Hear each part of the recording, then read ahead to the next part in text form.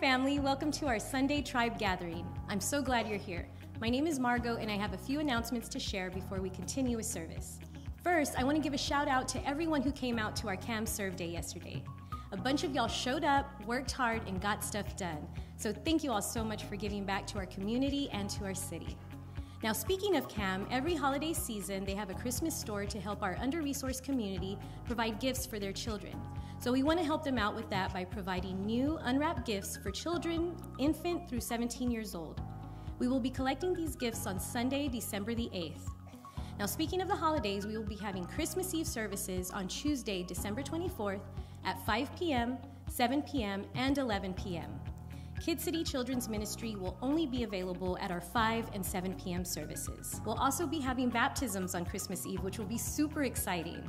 So to sign up for that, please visit a kiosk in the lobby or cafe, or sign up at citytribe.church/baptism. Okay, and one last thing I want to mention, and it's pretty exciting, is that we have some new parking spaces available to us right across the street behind the church off Center Street in the Baldwin Apartments parking garage. So if you're coming down East Commerce from the highway, you'll want to take a left on Hofkin, and then a left on Center, and then your last right before Chestnut and into that parking garage. We'll have our parking flags out there, so keep an eye out for those. All right, that's all I have for you guys today. We have our youth pastor here to conclude our Happy Now series. So let's give a Rowdy Tribe round of applause for our city youth pastor, Robby Quintero. Cool. What's up, Tribe? How you guys doing today? We doing great? One person's like, yeah, I love this place. Everybody was just like, it's cold outside. It's fine. Well, hey, I just want to welcome you guys to City Tribe. Those watching in the cafe, listening by way of podcast. We're super excited that you've chosen to come and hang out with us today. That being said, hey, let's stand together. I think one thing that was very significant with my church experience when I was younger was my youth pastor would have us stand while he read the word in honor of it. And so we're going to do that today. And so you can read with me on the screen. We're going to be in Mark chapter 2 today. Basically what I'm going to do is I'm going to read you guys a whole bunch, and I'm going to preach a little bit. And so just stick with me. It's 12 verses, so we'll get right through this, all right? You can read it here. It says, a few days later, when Jesus again entered Capernaum, the people heard that he had come home. They gathered in such large numbers that there was no room left, not even outside the door, and he preached the word to them. Some men came bringing to him a paralyzed man carried by 4 of them. Since they could not get him to Jesus because of the crowd, they made an opening in the roof above Jesus by digging through it and then lowered the mat the man was lying on. And when Jesus saw their faith, everybody say their faith. Oh, come on, everybody say their faith. Their faith. He said to the paralyzed man, son, your sins are forgiven. Now some teachers of the law were sitting there thinking to themselves, why does this fellow talk like that? He's blaspheming. I mean, who can forgive sins but God alone?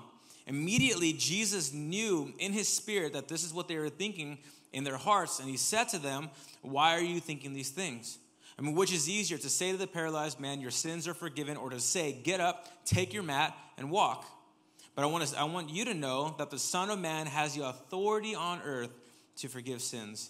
And he said to the man, I tell you, get up, take your mat, and go home. And he got up, took his mat, and he walked out in full view of them all. And this amazed everyone. And they praised God, saying, we have never seen anything like this today. Like this, well, not today, but it's in the verse. You get it. And so today I want us to receive today's word with the mindset that God can do something amazing here today.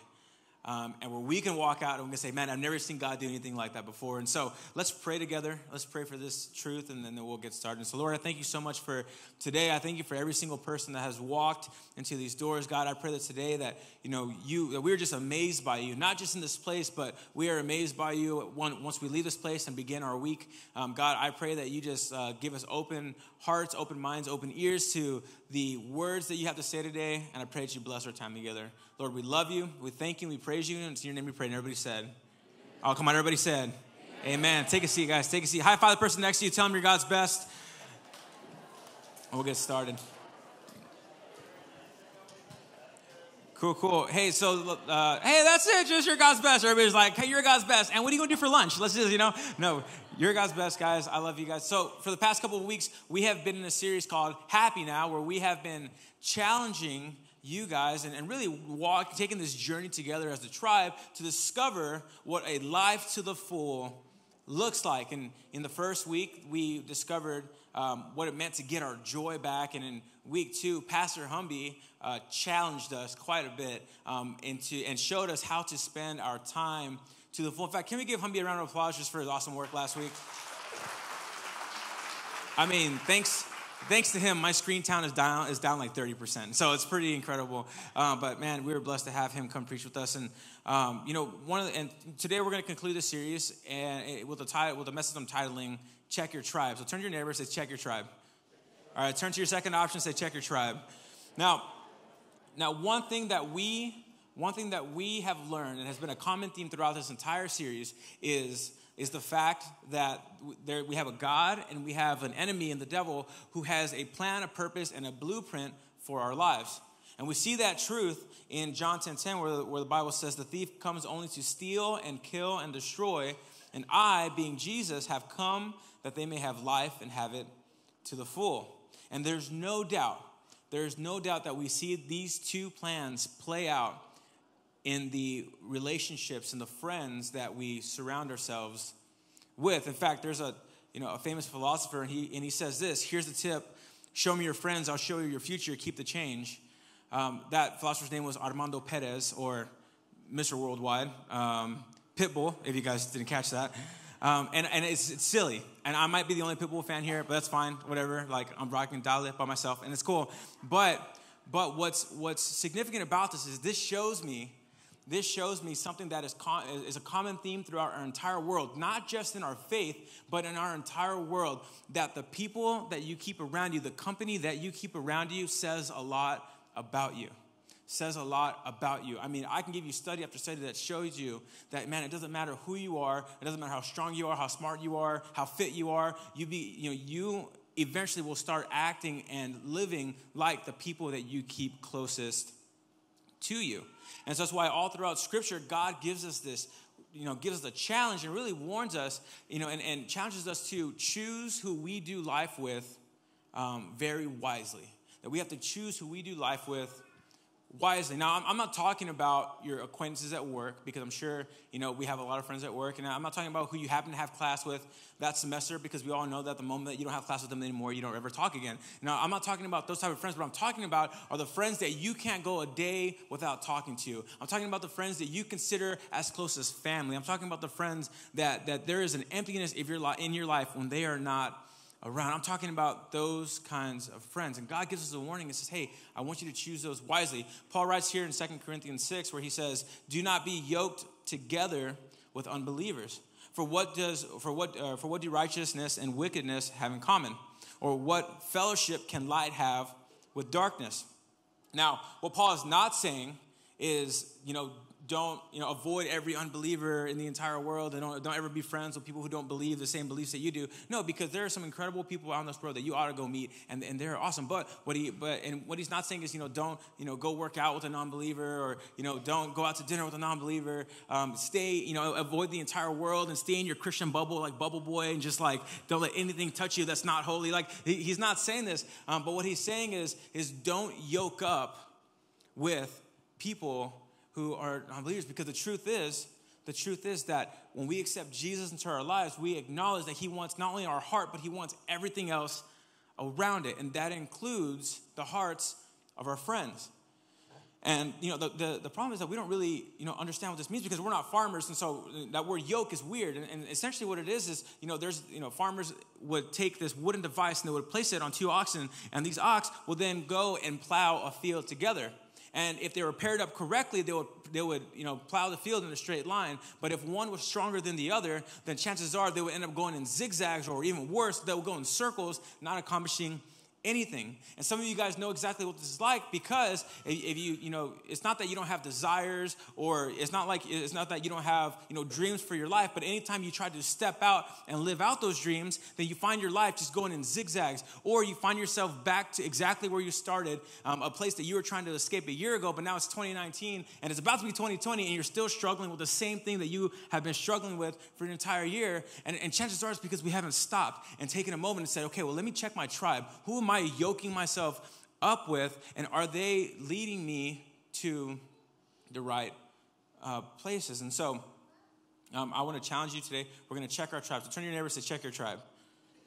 You know, an easy way to kind of illustrate this is I'm going to have my friend James come out here, and so, you know, I see this happen all the time here at the tribe. And, you know, what happens is James and I, we're buds, and James starts coming to City Tribe, and it's the best experience ever because this is the best church ever. I get it. Okay, and so James meets Jesus, and he gets baptized, and it's awesome. And so James, if you've ever, you know, stepped into a relationship with Christ, you know, like the moment that you step in, you feel like you've just been elevated. Like you feel like, oh my gosh, nothing can stop me. And so James feels the same exact way. And so he steps up on this, and so he's up here, and then he gets this mindset. He goes, man, my friends need to know about this. My friends need to know this. And so he goes back to his tribe, the tribe that he came from, the tribe of non-believers that he has yoked himself up with, and he's saying, hey, I'm going to try to pick you up to my level. I'm going to try to elevate you to my level. I'm trying to save you. And so what happens is, try to pick me up. I mean, just lift me up. And you're a strong guy. Just try. I mean, really, like you're trying here. Like, I'm just kidding. But see, but the thing is, and this is you know, universal truth. And the way that James is trying to save his friends is a thing that we often do. You know, we get in these mindsets that we need to save people. Like we date like this, by the way. Like we look for, you know, people, and we're just like, Pastor Robby, he's a cute guy, and he's a really good guy, and he might meet Jesus, and I could save him. You know, like that's not how that works. And some of you guys are here right now because a person that you have the hots for is trying to flirt to convert you right now, and it's not going great. You know, so don't date like that, but also don't yoke up your friendships like that, because we know that it is so much easier, as you're trying to pull them up, that it is so much easier to pull somebody down back to the level that you came from, you know, as you try to play hero ball. Because here's the thing, it's not your responsibility to save people. That's Jesus' job. It's only your responsibility to stand up on that platform and say, hey, come with me. Send out that invite, you know. So don't yoke yourself up. Don't do life, because with people that are pulling you down, you want to do life, and you want to yoke up with people that are lifting you up. Turn to your neighbor and say, check your tribe. Thanks, James. Appreciate it, man. Round of applause for James, guys. I've been beating up all week. And so we have an awesome example of this in a story that we read here at the beginning, where we have, you know, we're in Mark chapter 2, and we have a man who is paralyzed, and he has 4 friends. Now, we don't know a lot about this man. We don't know his name. We just know his condition, and their condition is that this man's paralyzed, and he has 4 friends that come over to his house. They pick him up. They take him to a service that Jesus is teaching at, because they see something in him. They see that he has a situation, he has a problem that they can't fix, but they know the person that can. And so they take this person to the place of Jesus. And in a moment, this man comes face to face with Jesus. He is saved, he is forgiven, and then he is healed. And this is an amazing story, especially considering the context of this time. So think about this, okay? So this man lived in a time where if you were paralyzed, if you were sick, if you had any sort of disability, that you were considered cursed by God. That people looked at you and they viewed you and say, you are cursed by God. Is actually because of your sin that you are the way that you are. And so this man lives in this society that tells him you're not good enough, you're not welcomed, and in fact, you should probably just get out. And I'm sure some of us today, we feel the same exact way. You know, we feel like because of the thing in our life, that is keeping us in this season, that we feel like we are paralyzed, that we are never going to find escape from this moment. We feel the same exact way, and we so badly want a breakthrough the way that this man had his breakthrough. Because the moment that he started walking, he was no longer viewed as an outcast, but in fact, he was just like everybody else. And so, if we took a moment to check our tribe, to check the people around us, then we too might be able to find freedom the way that this man did. And so there are 3 things about this man that we're going to look at. And based off of these 3 things will determine the type of tribe that we surround ourselves with. First, he didn't tolerate being treated like a victim. He did not tolerate being treated like a victim. I mean, he lived in a society that told him, you're not good enough. You should be an outcast. You should just go on and get out of here. Yet he had 4 able-bodied men who no doubt lived in a society that if they communicated with this man, if they even touched this man, that they would be considered unclean. Yet he chose to not have this victim mentality. He says, hey, I'm going to surround myself with people who I know are going to treat me normal. And so he didn't tolerate this victim mentality. And here's the thing, I bring this up because there's no doubt, life happens and sometimes it's hard. In fact, turn to the person next to you and say, life's hard. Yeah, life's hard. And there's no doubt things that happen in our lives that we can't control. And when those things happen, it's miserable. And it's so difficult. And what's far too easy is for us to receive those things and then fall into this mentality where we think to ourselves, like, man, poor me. Like, man, like, my life sucks. I am going to be stuck in here forever. Like, I'm always going to be this way. It's easy to fall into the mentality of, like, God, how can you do this to me? It's easy to allow that to happen. And I'm not trying to downplay what you've gone through. There's no doubt that there are people in here, and you may be one of them, that have gone through some real stuff. And I'm not trying to downplay that, but what I am challenging you to do is to change the way that you think about the problems in your life. I mean, it's a practice that the Bible says, taking your thoughts captive and making them obedient to Christ. Because here's the thing, the devil has a plan, a purpose, and a blueprint for your life. And there's nothing he would love more for your life than for you just to stay stuck in the same exact season, month after month, year after year, always feeling bad for yourself and always feeling like there's no hope for you.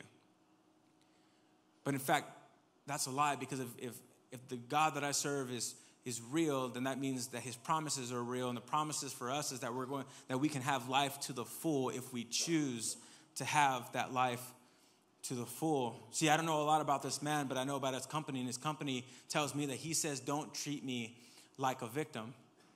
And so I want to challenge you today as you check your tribe, as you think about the people that you surround yourself with. I want to challenge you to think, does my tribe coddle me and enable me, or does my tribe challenge me and empower me? Because I have a feeling that today, we feel way more comfortable with people that are always feeling bad for us, that are always saying, oh, it's going to be okay, we're going to get through it. Or they're going to challenge you and say, no, like, this is not you. This is not your future. This is not your destiny. This is not what God has called you to. And so I need you to trust us, or we're going to get through this. Are they going to challenge you, or are they going to coddle you? And so I want to encourage you to find a tribe that challenges you and that empowers you. Turn to your neighbor and say, check your tribe. Check your tribe. Next, the second thing that we learn about this man is that he wasn't insecure around stronger people. He wasn't insecure around stronger people. He's humble and he's smart enough to ask for help wherever he needed. In this case, he needed strong people around him to take him wherever he was going to go. He needed people who had legs that were strong so that he can go to the places that he knew he wanted to go. And here's the thing, you can conquer the victim mentality by yourself, no problem. Like, I mean, it's very possible. I know people that do it all the time. You can overcome the mess of life all alone, and you can just walk this earth thinking to yourself, like, it's cool, I don't need anybody, it's just me and God, and that's all I need. And that's very possible. What happens is, when you do that, then and you say, like, I just need me, it's just me, then this pride will then take root within your heart. And, instead of surrounding yourself with people who are strong where you're weak, or who are smart where you're not, you're surrounding yourself with people who are at your level or lower. And that really results in people being codependent on you. So if you walk around and you have a friend group and they're just like, they just depend on you for everything. They depend on you to be strong. They depend on you to figure it out. They depend on you for everything. Then chances are you probably need a new tribe. I mean, if you're the smartest one in the room, then you need to go to a different room.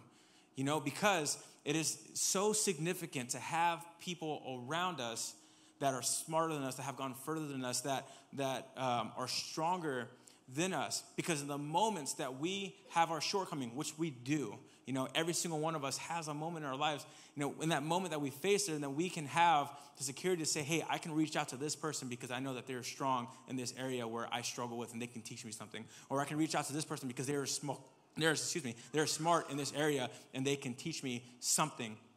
And so I want to, encourage you, like, man, if you are insecure around stronger people, if smarter people, you avoid them because you want to seem like you're the smartest, man, I want to challenge you to check your tribe because when you do that, then you'll be able to walk in the truth that Paul gives us in 2 Corinthians 12, verse 9, where he's talking to Jesus, and Jesus says to him, "My grace is sufficient for you, for my power is made perfect in your weakness. Therefore, I will boast all the more gladly about my weaknesses so that Christ's power may rest on me." You can walk in this truth that God's grace is sufficient for you. It is enough for you. And, where you are weak, God is strong. His power is revealed. And oftentimes that power is revealed through your tribe. Because if we have this God who knows every single thing about you, who knows, the hair on your head, who knows every single thought and word that you've ever spoken or ever will speak, then you, without a doubt, should know that you have a God who knows the exact people that he needs to place around you to take you where God is calling you to go. Because the truth is that you can't get there on your own. And so you need people around you. And so check your tribe and, take a step and try your best to not be insecure around stronger people. Because again, there's nothing the enemy would love than to steal your life to the fullest by just making you insecure all the time. And when you walk in God's grace, then you can walk with the confidence that, hey, you know what, God, your grace is sufficient enough for me. And wherever I'm weak, it's totally cool because the people around me are going to be strong. Check your tribe. And the last thing is that he surrounded himself with faith. He surrounded himself with faith. This is probably the most important one in my opinion. He surrounded himself with faith. Now, I don't know if he had faith. I don't know if this man had faith. Scripture doesn't really tell us that, but Scripture says that these four guys go and they pick him up, and his four friends see his problem. They say, hey, I can't fix this, but I know somebody who can. So they take him to Jesus. They take him to the place that Jesus is preaching. And I know they have faith for this reason, for these few reasons. One, they take their friends to the service that Jesus is at. Right, and when they get there, they see that the place is packed because they're running late. I mean, their friends took forever to get ready, so they packed them up, and then they went. And so, they're there, and it's packed, and they've been turned away. The hospitality team is like, sorry, we don't have any space in the theater. Go to the video cafe. And they're just like, no, we're not going to go to the video cafe. We want to go to, inside the theater because Jesus is there. I mean, they wanted their friend to come face to face with Jesus so bad that they did this. They made an opening in the roof above Jesus by digging through it. I mean, think about this for a second. Imagine if somebody so badly wanted to get in here that they decided the best way to do that is to come through our Cameo roof right now. I mean, imagine the noise it would make. Imagine the mess it would make. I mean, all you guys would be covered like crazy, and so it would be insane. But these guys so badly wanted their friend to be face to face with Jesus that they went as far as getting involved in the mess. And sometimes great faith requires you to get a little bit messy. Sometimes great faith requires you. And here's the thing: if we're called to be the city tribe that we're called to be, if we're called to serve the city of San Antonio, which in my opinion is the greatest city of all time, that we're called to serve, then we have to be a church that's not afraid to get involved in the mess. We have to be a church that ignores the inconvenience of it, avoids the easy stuff and gets involved in the mess. And I know without a doubt that's what our senior pastor wants for our church. I know for sure that's what you guys want. I mean, we saw a lot of y'all show up to Cam yesterday at our serve day, and you guys got involved in the mess of our city. And I mean, even tonight, from 7 p.m. to 9 a.m., we're going to have, people in this room serving and pulling an all-nighter with middle school and high school students just for an opportunity to share Jesus and give a little bit of hope to the students of San Antonio. And so, I mean, I know we're not afraid to get in the mess, but if there is somebody in here that is, I want to challenge you to, one, surround yourself with a tribe that isn't afraid to get in the mess of your life. And if your tribe, kind of disappears anytime you go through something hard, I want to challenge you to get a new tribe, because your tribe should be, ready and willing to get involved in the mess because of the great faith that they have in their God and for you. And so surround yourself with faith. See, these guys got tested, but I know they had faith, because untested faith is untrusted faith, and these guys had faith. I mean, they were rejected, but they didn't quit. And they kept pushing and pushing. They dug a hole, and then they lowered the mat that the man was lying on. And when Jesus saw their faith, everybody say their faith, he said to the paralyzed man, son, your sins are forgiven. Now here's the thing. I know they were going to Jesus for a miracle. They were going to Jesus because this guy had a problem that they didn't know how to fix, and Jesus did. I don't think they were going to Jesus particularly with this in mind, that like their friend was going to get saved. But here's the thing. When Jesus sees our heart, his thought processes are what good are two healthy legs with a broken soul? And he sees your soul. And before he messes with any of your exterior, before he messes with the season of life you're in or the struggles that you're going through, the first thing that he focuses on, the first thing that he wants is your heart. And he wants you to understand and know that if your heart is healthy, if your soul is healthy, if you have received him, then it's in that moment that everything else around you can be changed. For the better, too. It's not just for a season, but for the better. And that you can find joy in all seasons of life, not just in the good ones. And so, these religious officials start thinking to themselves, like, why does this fellow talk like this as he's forgiving this man? He's blaspheming. Who can forgive sins but God alone? Because again, the thing of this day was, man, like this guy's paralyzed because of his sins. And so anytime that Jesus wants to, teach us something, he would typically ask a question. So he asked this question to them. He says, well, which is easier, to say to the paralyzed man, your sins are forgiven, or to say, get up, take your mat, and walk? Because he wanted these people to understand and know that the greater miracle this day was not the man getting healed. Like, yeah, that's amazing. And then that should be amazing. But the greater miracle was that this man was saved and that his eternity was salvaged forever. And forever he would never spend a moment apart from God the Father. And so this was the greatest miracle. And so he tells the man, I tell you, get up, take your mat, and go home. And so he got up real quick, I'm sure. Like I would have just been out of there. And so he took his mat and he walked out in full view of them all. And this amazed everyone. And they praised God. We have never seen anything like this. And so, Jesus deserves all the glory all the time. He deserves the glory for the story. But we would be fools to not acknowledge the role that this man's tribe played in his future forever being changed. And it was all because of their faith. It was all because of their faith. Check your tribe. Make sure your tribe is a tribe that empowers you, doesn't enable you, that, is strong where you're weak and has great faith. I remember there was a season in my life where, I had just turned 18, and it was around summertime, and I got diagnosed with cancer. And you can imagine, like, that was the most terrifying news I've ever received in my entire life. In fact, this is a picture of my first day, my first chemo treatment, and I remember, like, how terrified I was. But I also remember the first week of chemo was, like, the worst thing I've ever experienced, and I quickly played that victim card, like, so fast. It was pretty amazing. And just before, I'm just going to ruin the story first for you. I have, this past November 20th, actually, I celebrated 7 years cancer-free, which is, like, awesome. Praise God. I'm so grateful for my life. I'm grateful for all that.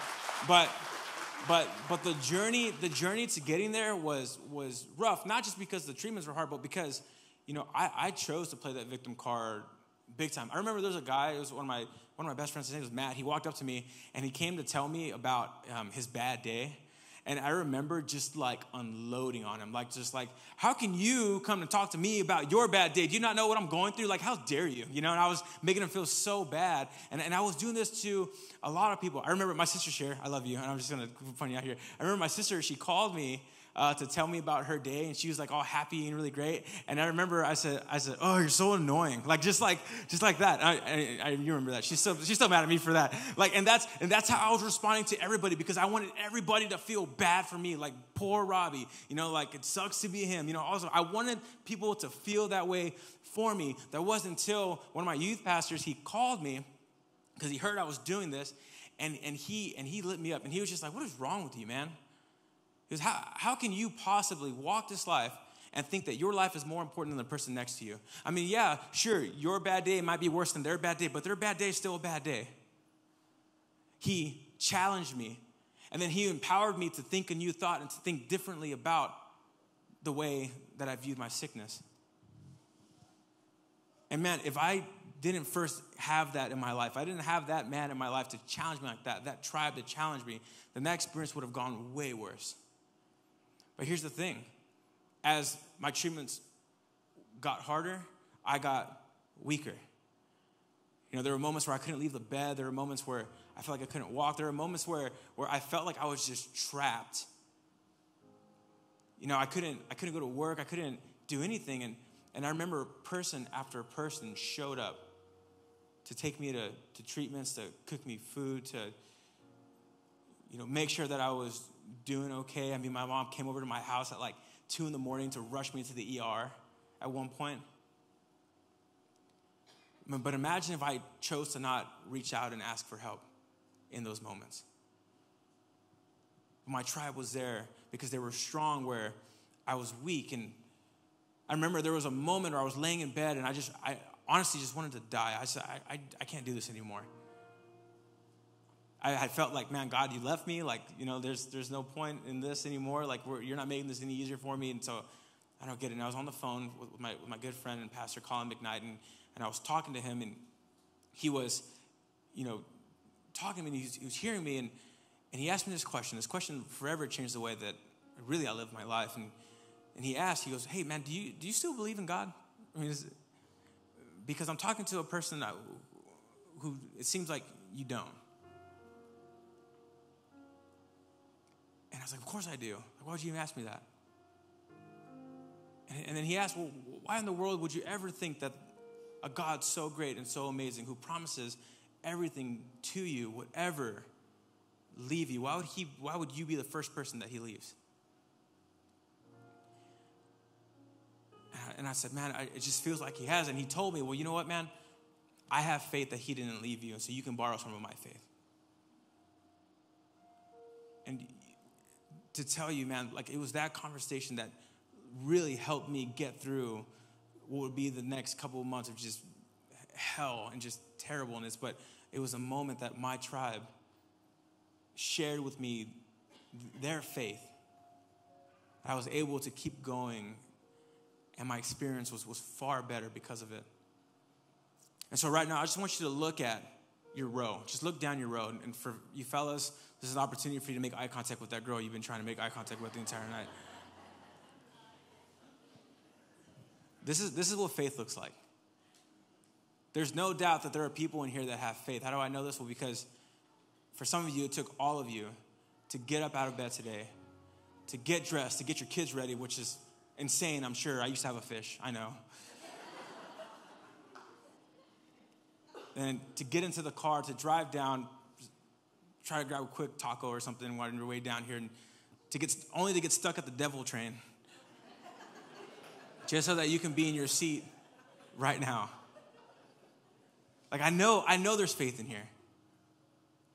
And for some of you, and you know you live in a tribe and you walk in a tribe that doesn't have faith, I want to encourage you that you are sitting in a place right now that does. And I want you to do something. I want you to go grab a tribe menu. I want you to email somebody on there. I want you to go to our website. I want you to talk to the person next to you and say, hey, I don't really have a tribe of faith. Where can I find one? I promise you there's somebody in this room that will show you exactly how to do that. Because you need a tribe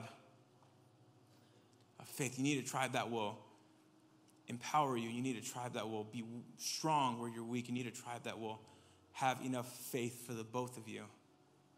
So that the moments that you need somebody, the moments you need, aside from God, like, are you there? Your tribe can step in and say, yeah, he is. And for some of us in here, you're no longer that paralyzed person. In fact, you've come here, you now know God, you've found freedom, you know your purpose, and you've discovered it. But it's that last part, it's the making a difference part. You are fully capable of being one of the four. Everybody say four. Four. You're capable of being one of the four. And you're choosing not to be. And so today, my challenge for you Because you are a part of our tribe. And we're a tribe that challenges, not enables. And my challenge to you is to step out in faith a little bit and become one of the 4 and go find the 1. Because you know somebody at your work, you know one of your friends, you know somebody that's in your family who is stuck in a season that they so badly want to escape from. And you know the answer. And you know exactly where to point them. And it's by your faith. It's by your faith that they will get up off their mat and they will walk out, and the people around them are going to be amazed. But it starts with you. So I want to challenge you to step out because you are one of the 4. And so let's bow our heads and let's pray together. You know, there's no doubt that our tribe can do a lot of things for us, but one of the things that it can't do is it can't, get us to step into relationship with Christ. I mean, if they could do it for us, they would, but they can't. And one thing that's significant about this is that, Jesus, yes, he came here to save us, and he came here to defeat sin and death and to perform miracles, but he also came here to restore our relationship with God and with each other, which is why he's called the friend of sinners. Because when sin entered this world through Adam and Eve, it did a lot of great damage, and the greatest thing that it did was it severed that relationship between us and God and us and each other, and the way that we now repair that relationship and restore that relationship is by stepping into a relationship with Christ and acknowledging that there is no life to the full without Jesus in our hearts and our lives committed to Christ. And so if you walked in today and you so badly want that life to the full and you so badly want freedom from the areas of your life that you feel so stuck in, it's as simply as believing in your heart and confessing with your mouth that Jesus Christ is Lord for that to happen. And so, if that's you can repeat after me. You can say this out loud. You can say this to yourself in your mind. But Lord, I acknowledge that up until this point, my life has kept me from you. But today, I choose that I no longer want to walk a life of isolation. I no longer want to live a life where I'm not living to the full, but in fact, I want to live it with you. And today I choose to believe in who you are, that you came down to this earth. You were born of a woman. You lived a perfect life, and you died this incredible death on a cross just to restore my relationship with the people around me, but also my relationship with you, God. And so I choose to step into that, and I choose to believe you and receive you into my heart today.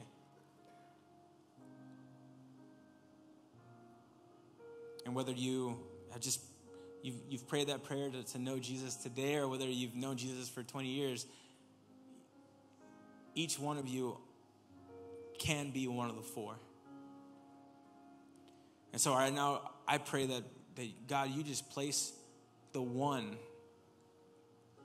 in our hearts and our minds.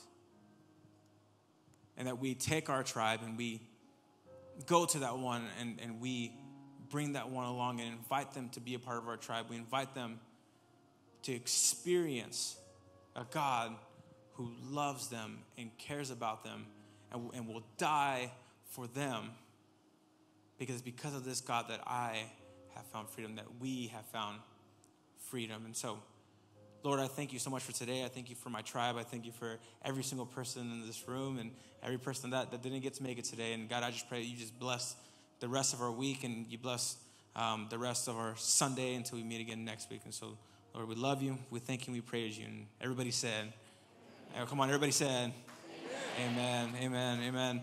Hey, as we close out today, I want to remind you of a few things. One, of course, our financial stewardship. One of the ways that we live our lives to the full is really just trusting the Lord with our finances. And, I know, what we're thinking sometimes, that, City Tribe just wants our money, and that's totally understandable to think, especially if you're not fully bought into what we're doing here yet. But, I want to encourage you that, whether it's here, whether you go to another church and tithe, that I want to encourage you to do it, because we are so confident that when you do tithe and when you trust God with your finances, that he will bless you.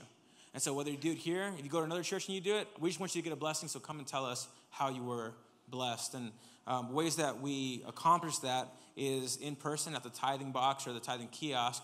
online at citytribe.church, or you can text the tithe, CCDT, space the dollar amount to 74483. And, when you tithe, you provide opportunities for things to happen like tonight. We're going to have this place totally flipped around, and it's going to be a room to have a lock-in in. We're going to play a lot of games. We're going to share Jesus with a bunch of students, and it's all because of your generosity that we get to do stuff like this. So I want to say thank you, Tribe. And, if you are a student here and you're like, ooh, lock-in, that sounds fun. I know you're on Thanksgiving break. You can still get registered. There are some students outside right now with these cards that will tell you exactly how to register from that. But that is going to be from 7 p.m. to 9 a.m. tonight. We might throw up. I don't know. We'll see what happens. We're going to eat a lot of food. So I don't know. Who knows? Let's stand together. Let's join hands, and we will go ahead and get on out of here.